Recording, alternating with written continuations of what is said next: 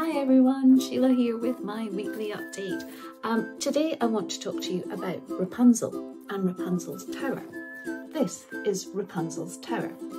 Now, you might be wondering how I got that name. Well, it is always quite difficult to figure out what to call work. Well, I find it quite tricky anyway.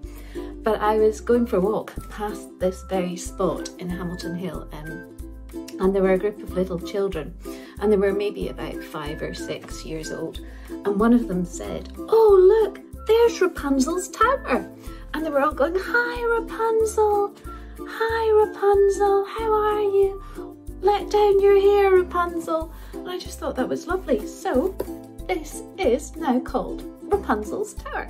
Anyway, hope you're having a good week. Sorry I missed last week, just lots of things happening, but back on course now, and just want to say a big shout out to my new friends at Hamilton Hill. Really enjoyed being involved in the litter pit the other week, so hope you're all well, and I'll catch up with you again very soon. Bye for now.